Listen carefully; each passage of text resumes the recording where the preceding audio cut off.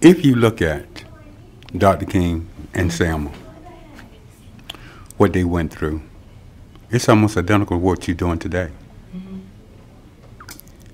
How do you feel being compared to those legends? Those are big shoes to fill, especially when you talk about marching. You know, what we dealt with last year literally took us 56 years back. And so to think that, to try to figure out what is different, what changed, really is the time, the clothing, the technology. We're dealing with the same thing over again. But the thing that I draw strength from, and I'm glad that I have, is the fact that they had youthfulness on their side and that vivacious tenacity to get out there and to speak up for something that they knew was right, and to speak up for full equality and equity is something that keeps me going today, because if these were the same things that they were dealing with 56 years ago and we're still having to question it now, what can I do? What can we do as youth to try to combat that? Now, you are a select few. You watch what happened in Georgia General Assembly, January. You watch them pass the voter suppression bills. How do you feel? Where do we go from here?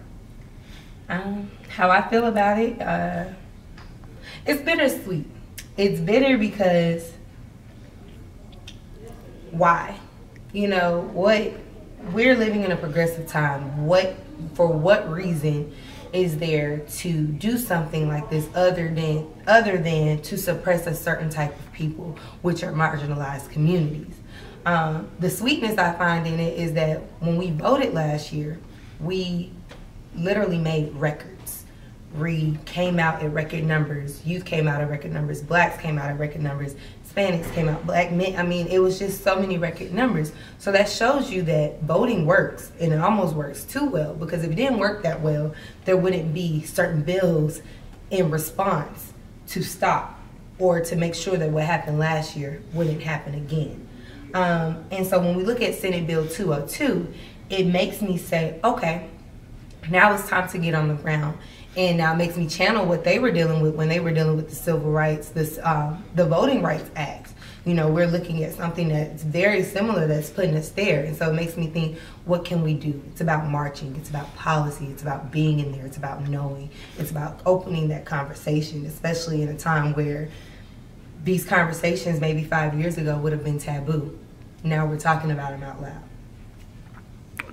You know, what was it, last week? The Senate had the bill on the floor in terms of insurrection, putting together a panel. To be 26 years old and to see this foolishness go on, what sense does it make to you? And for those who don't know, tell us about it. It doesn't make sense to me, because when you look at history and you look at what's happened in the past, certain bills like anti-hate crimes and bills that allow people to continue to suppress, people to continue to marginalize certain communities.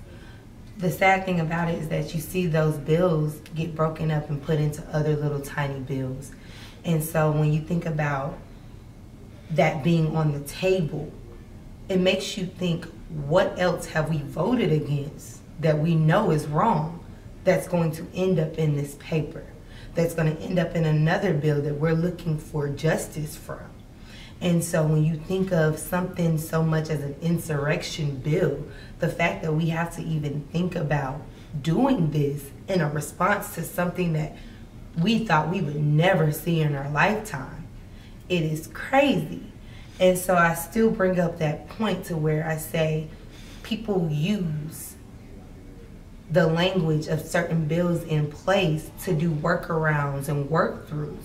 They use the Constitution to be able to do the insurrection. They took it literal when it said, if your government is not working for you, because there's a clause in the Constitution that says that it is your duty as a citizen to band together and overthrow the government.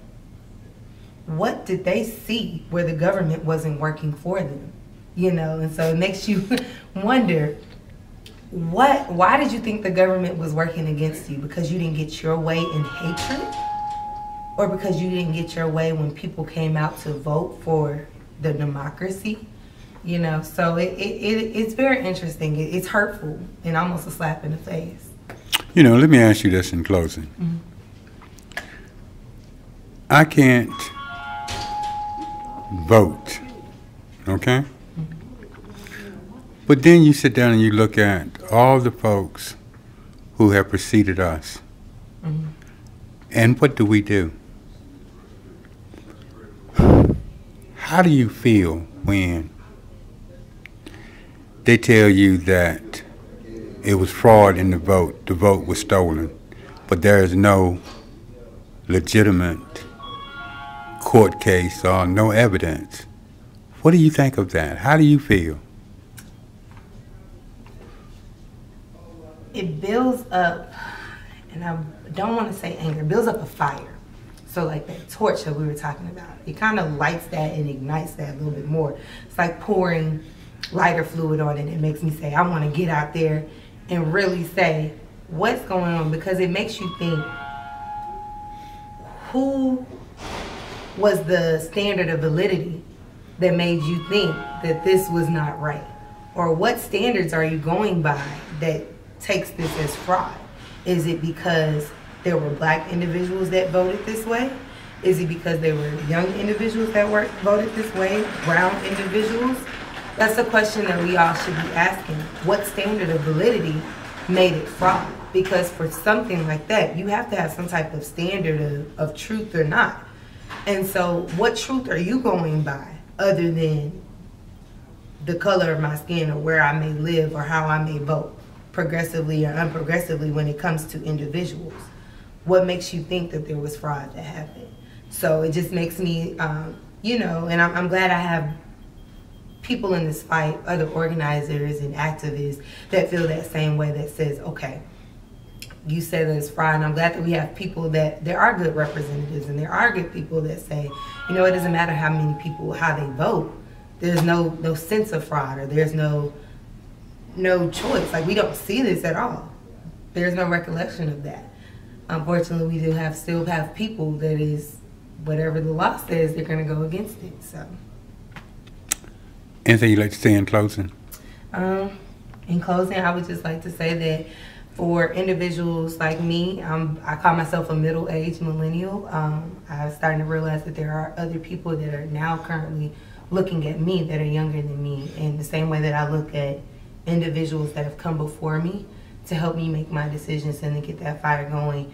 For anybody who may be wondering where they stand in this fight, think about who came before you, but then also who's looking at you and after you, whether that's a child or even your younger brothers and sisters or students that you teach. There is still generations underneath us that we have to fight for. Thank you.